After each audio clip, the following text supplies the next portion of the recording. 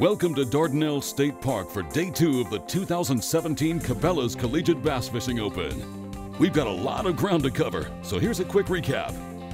After heavy rains on Friday, day 1 kicked off under cloudy conditions with stained and cooling water.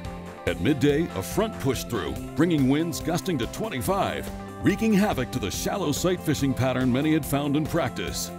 At the end of the day, Kentucky's Murray State was on top, dominating the field and locking up the top 3 positions on the Cabela's leaderboard. The other story is the race for Cabela's School of the Year, presented by Abu Garcia. Coming into this event, Bryan College is in the lead with the University of North Alabama and Mississippi State right on their heels. On day 1, Bryan College had the Fogg brothers, Chandler and Connor, along with Nathan Bell and Cole Sands, finishing the day in 15th, giving them a little breathing room in the overall standings. So here we are. We've got 129 boats on the water this morning for a total of 78 teams representing 51 collegiate campuses. Checking the Cabela's forecast, we're looking at post-frontal conditions on day 2. We'll see a high in the mid-70s with bluebird skies and a light wind out of the south. Okay, anglers, day 2, 2017. Cabela's Collegiate Bass Fishing Open. So, with all the details in place, we'll get out on the water for tournament coverage. We'll kick things off with Hunter Mills and Hunter McKinley, one half of the second place team representing Murray State University. We've just been throwing these crankbaits up on that flat. That's the only thing we can get them to eat is a crankbait. Yeah. I lost a big one right off that tree yesterday about 9:30, 9 o'clock on a Texas rig bug, and it was a big one. But so we know there's good fish here. Nice thing is it should reload throughout the day too. We got down here Monday, and we actually had to run back to Kentucky Monday night after we got down here Monday morning because we had motor issues, but one of our marinas back home was able to get us in, and nowhere around here was able to get us in, so we were able to get the boat in and get fixed, and we ended up getting back here Tuesday night and only missed 1 day of practice, so it's been a rough week, but we're ready to go catch them this morning.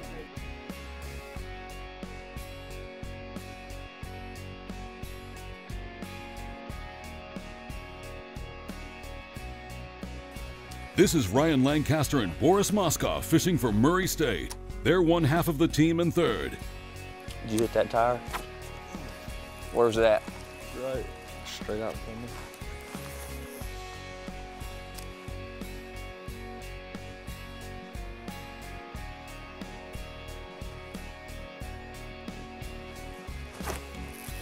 Net? No, little one. What's happened is it's a little backwater area, and the water was down a whole lot, and then the storm came through, and the storm came through and actually rose the water where we're at, probably about 2 foot. So we were flipping things that are in like 2 foot of water now that were on the bank. So we've actually got a lot more cover to flip now, and we're just going to go in there and flip every piece of cover, whether it's grass or laydowns or stumps or whatever we can find, and see what we can pull out.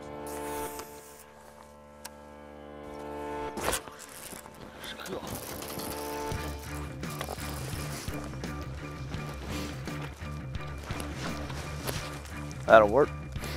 Number 1. 2.5 maybe. Moving on, we'll check in with Murray State's Nick and Nick. They're one half of the leading team.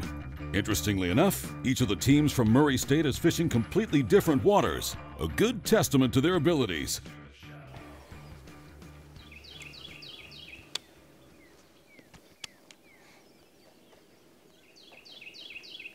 This stuff's so gnarly. I know, dude, it's amazing.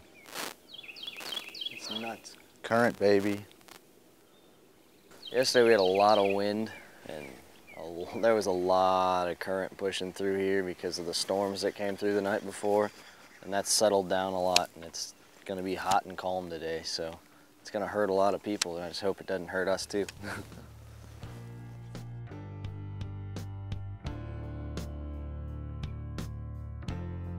Back on Lancaster and Moskoff. Hold on. That's what we need. God. Remember, in this team format, each boat is responsible for just 3 fish. Anglers are looking for an average of a 3 to 4 pound fish to be competitive. That's a little bit better one there. Hey, just got one 3-pounder. Yep. That's all right, don't worry about it, just keep flipping. And I was just gonna tell you, I'm throwing that green pumpkin flash, same thing we've been throwing. Yep. Yep, I mean, they're not everywhere by no means, but if we keep doing this the rest of the day, we'll have our bites. But make sure both of the fish we've caught have come out of the grass, so make sure you're flipping at every little piece of grass you see.